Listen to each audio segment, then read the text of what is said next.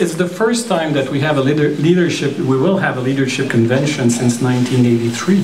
So it's time to renew the ideas that are the base of our involvement in politics. And that's the reason why I think that we have to open windows and doors and let the fresh air coming in. And that we have to have new ideas, to go towards our English community, to go towards our cultural minorities, to make sure that they're happy within our party and that they can bring, and everybody who wants to join the party can bring new ideas. I think it's very important, because if you want to be part of your time, you have to be able to open yourself to new idea, to discussion, and probably that we had a lack of discussion over the last years. Well, I learned to speak English yesterday. No. No, you can ask the people of my riding. They're here. There's a lot of English people here in this riding.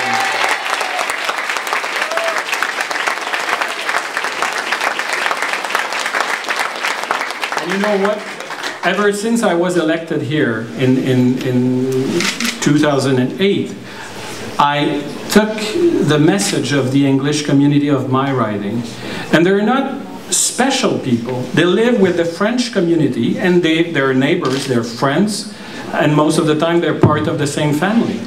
So you know what? We have to talk to everybody, because we're all equals. We're all Quebecers, and we want a good